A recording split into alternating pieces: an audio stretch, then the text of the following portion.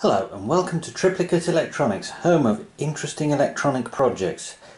Today we have a Casio DH100 wind horn. I bought this off a friend at some point in the 90s and never really used it, and it's been sitting in a cupboard ever since, and I got it out recently to put on eBay along with a lot of other stuff. So, first up, shall we see if it works? Okay, it takes 5 AA batteries or an external power supply, which I can't find at the moment, so we're going to run it off batteries.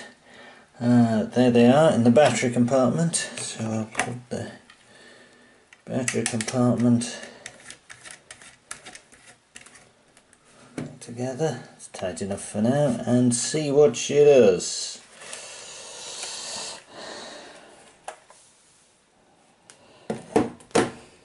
Okay, there's the power on switch. That's good. So if you press a key, oh!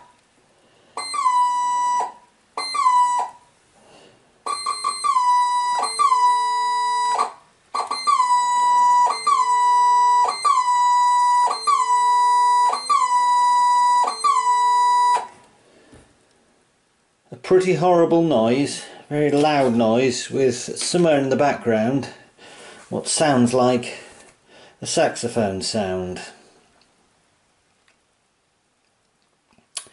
Now, I have to be honest here, I did turn it on a few days ago and discovered it did that, so did a bit of digging on eBay. This is probably not the best way of doing this. So this is one that was on eBay that says with squeal fault, and that was going at £32, and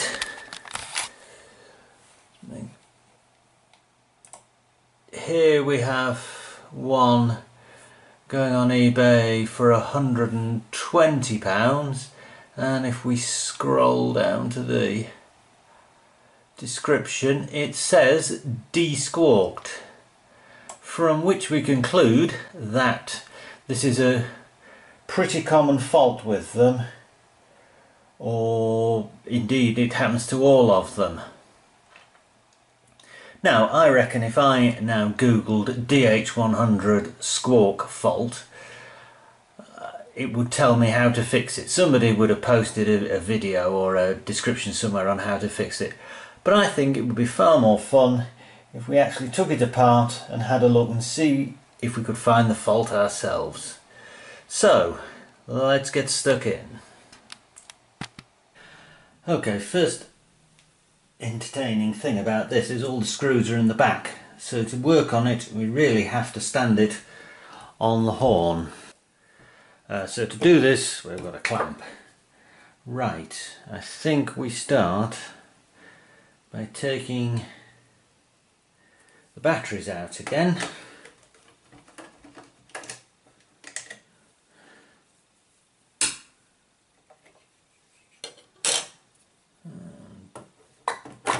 Oops, left it turned on.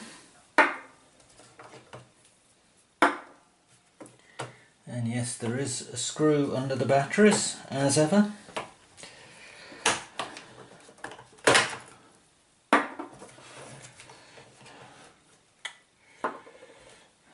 Come out of the clamp, come on, stay.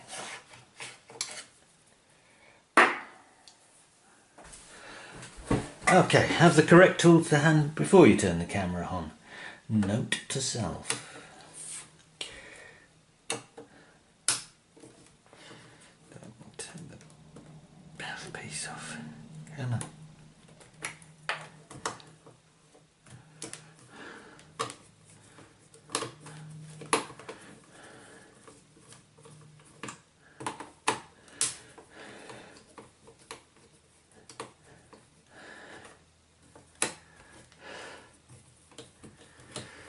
Screwdrivers, something I bought. Seemed like a good idea at the time, that you put the screw in there, right size screw, Right, so they screw like that, and it holds them while you screw them in, but they never work too well because the end's too big. And this one's really chewed up, which is why it's not doing a good job of getting these screws out.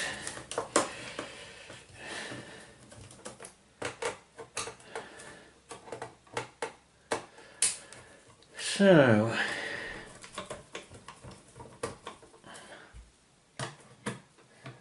and therein the problem with these screwdrivers, it won't get in there. Right, okay, a selection of screwdrivers. Got to have one to work now. There we go.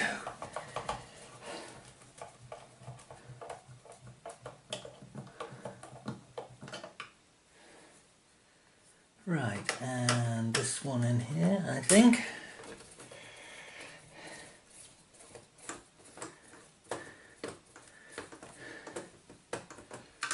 Okay, now all these keys are sort of on a made to look like wind instrument keys, and I suspect once we try taking this off they're all going to disintegrate into little pieces. We'll try anyway. Oh, no, so far so good.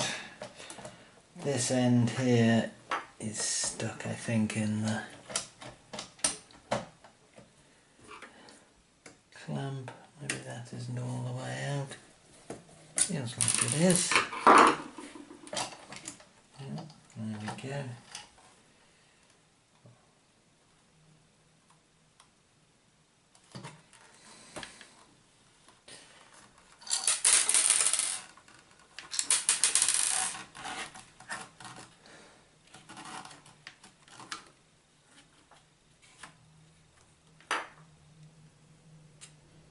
Okay, and there we have it.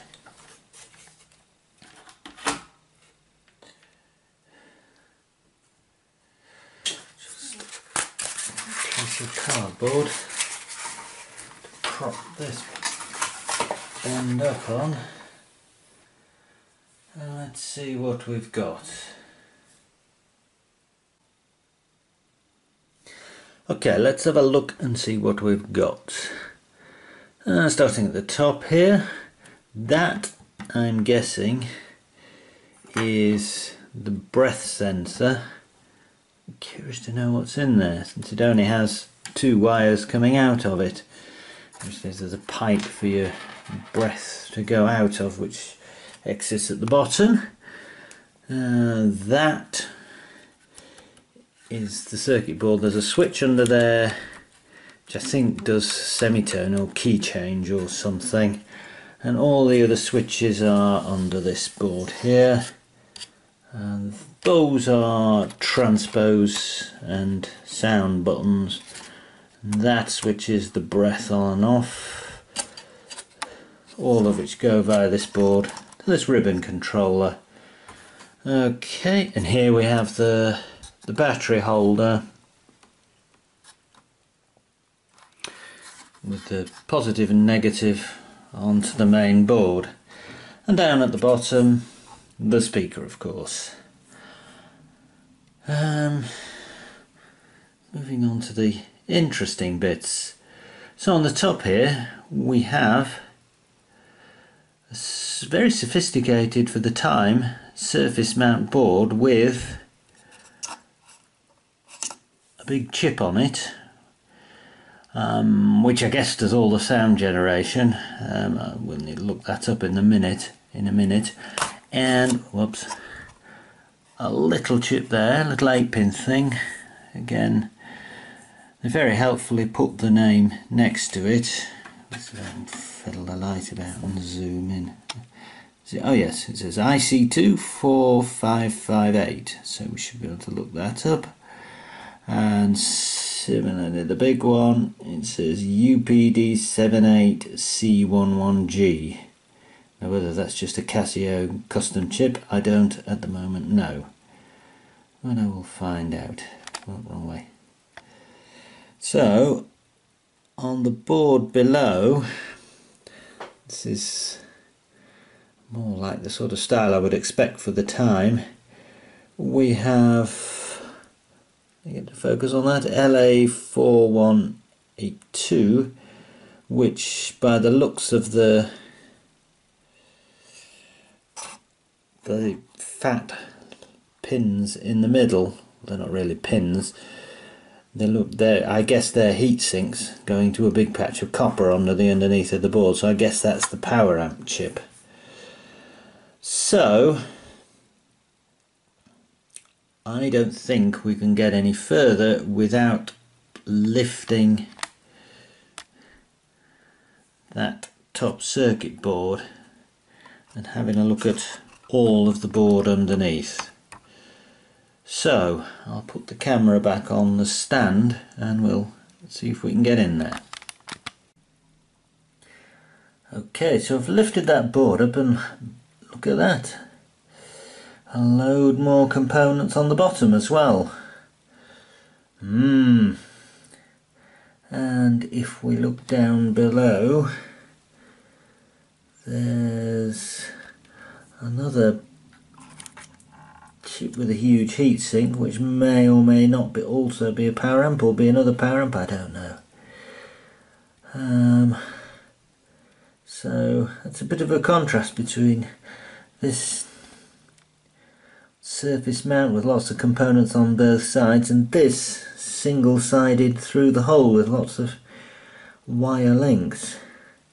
So what I am going to do is I'm going to look up some of these chip numbers and see if I can find out what is doing what. So back in a minute.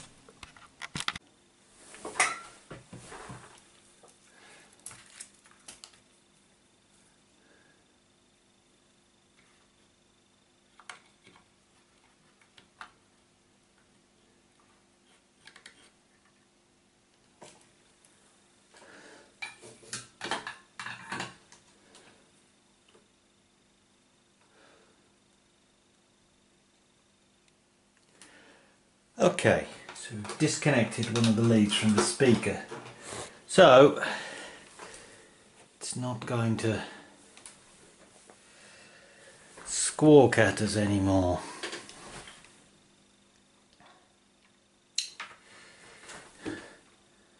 So now I'm going to turn back on, find that on switch.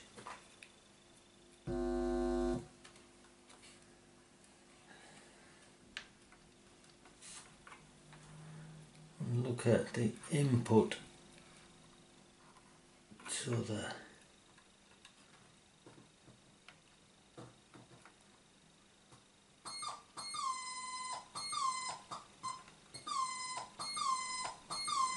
okay, so as we would have expected,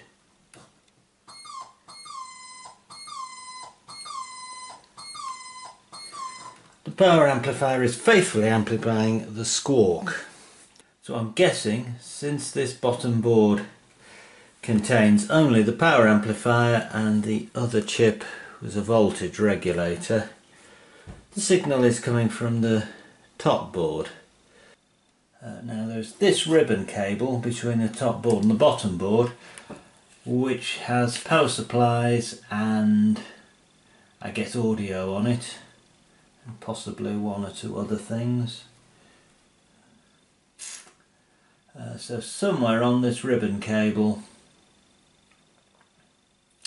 will be the audio output to the volume control and the amplifier. So shall we see if we can find it?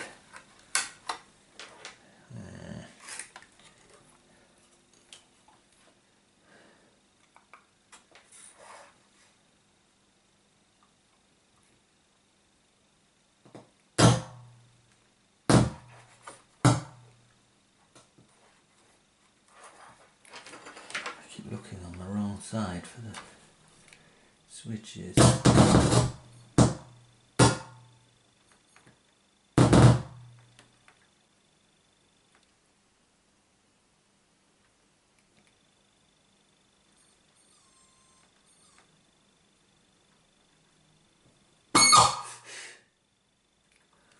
That one, I think.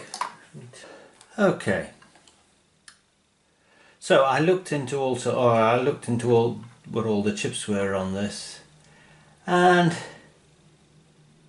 that is just an amplifier, and this is just an 8-bit micro, which is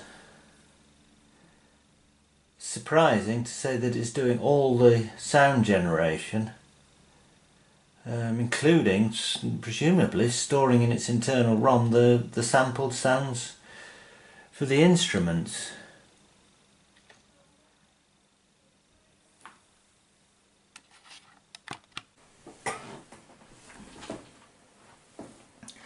Okay, had a bit of a poke about, and I put a capacitor on the end of my probe so as not to stick huge amounts of DC at my little mixer, and found that